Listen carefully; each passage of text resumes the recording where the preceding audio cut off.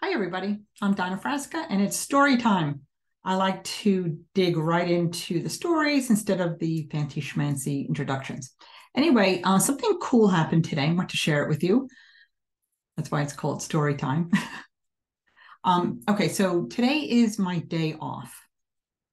Okay, pinned up hair, tie-dye jeans, nothing planned today, nothing to do, but I don't know, things that I want to catch up on, just fun stuff, listening to music, or nothing at all.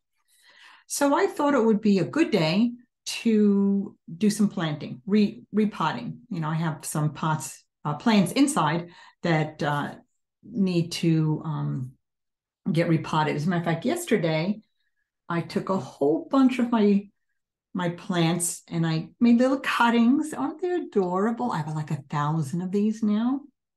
So once they all take root, whatever, it's going to be gorgeous. I love to have live plants inside. Anyway, I have an aloe. I have a lot of aloes, but I have this one that I called Big Mama because it's huge. The pot was probably, this big around high, and one huge aloe plant inside. And she had babies, and the babies were already, this big. So shame on me for not repotting earlier. But I said, you know what? Today I'm going to repot that because it's, this poor mama plant was like, here's the edge of the plant. And she was like hanging out, trying to get away from the kids. I know how that feels. Kidding. Okay. But anyway, so I'm downstairs making breakfast and I hear this boom. I'm like, no big deal. I have 4 cats. They're always getting into something. So I'm not too worried about it. So after breakfast is done, I come upstairs into the bonus room where the plant was, and I see it's on the ground, dirt hanging out of it, aloe plants all over the place. I'm like, oh crap. I'm like, what happened here? And it made me stop and think because on one hand, I was like, oh crap, my plant now fell out of the pot. There's going to be broken leaves. There's dirt all over the ground, but that's okay because now I don't have to pick this heavy pot up, tip it. So it kind of worked out. But then I thought about this a little bit deeper, and that's what I do. It's medium. These senses are always on alert, and I'm like, what really went on here?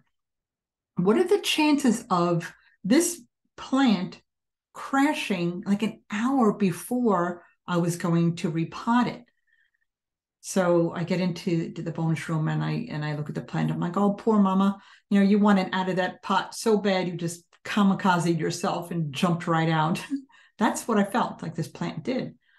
And I mean, is it a coincidence? Is it a time thing? Is it my energy connecting with the aloe plant and say, okay, Mama Aloe, you're getting out today, and she got all excited and jumped out. I don't know, but it was just one of those things where you're like, wow, this is kind of cool.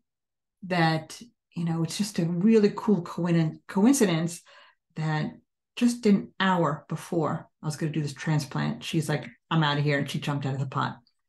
So, oh, you know what? I have a picture. Hold on. Let me see. Screen share. Okay. So here is, yeah, she looks a little sad. I had to cut the top and I had to cut a lot of the leaves on the side, and some of the babies here are on the right. I have like a half a dozen of those, but she's very, she's still very strong on this one side, so I had to counteract her weight and put some rocks on the other side. But I talked to her and I touched each leaf and I tried to rub most of the dirt off. And I was like, oh, poor mama, I know how you feel when the home is too crowded with those kids around. But I don't know. I think it's going to be okay. I don't know what's going to happen to the top of the plant because I had to cut it. It was way too top heavy, but we'll see what happens. I'll wait a couple weeks and see if she self heals. And really, that's the best that I could do. So anyway, guys, I want to share that story with you about plants. and time and coincidences and the mind? Was it a telepathic connection with this aloe? I'm like, okay, I'm going to work on this plant. I'm going to work on this plant. And that vibe, went to the plant, and she decided to help me and jump out of the pot. And there you go. I don't know. I just thought it was really cool. All right. So there's that story of my aloe plant. I hope you enjoyed it. Have a good one. Bye-bye.